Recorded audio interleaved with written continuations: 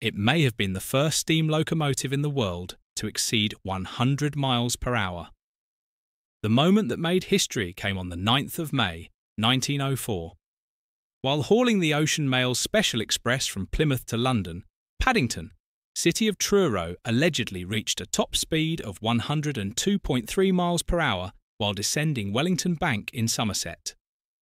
The claim was recorded by railway journalist Charles Rous-Marten, who used a stopwatch and quarter-mile timing. Although the GWR didn't officially promote the speed at the time, fearing scepticism and safety concerns, the figures were quietly passed around the enthusiast world. To this day, debate continues over whether City of Truro truly broke the 100-mile-per-hour barrier. But the legend lives on. City of Truro was the 2000th locomotive built at Swindon Works and was originally numbered 3440.